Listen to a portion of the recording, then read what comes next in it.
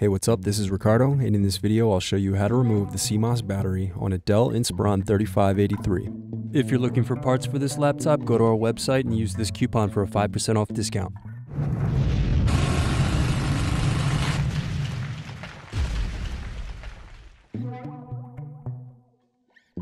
First unscrew, then use fingers to remove base cover.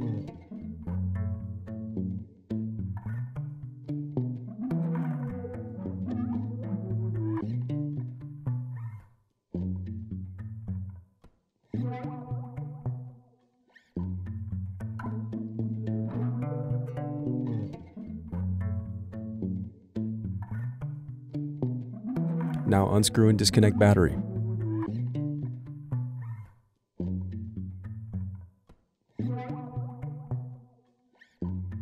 Then disconnect CMOS. Thanks for watching. Don't forget to like and subscribe if you enjoyed this video. And if you need more, check out this playlist to watch other tutorials for your laptop. You can also click here to find parts for your laptop at partspeople.com.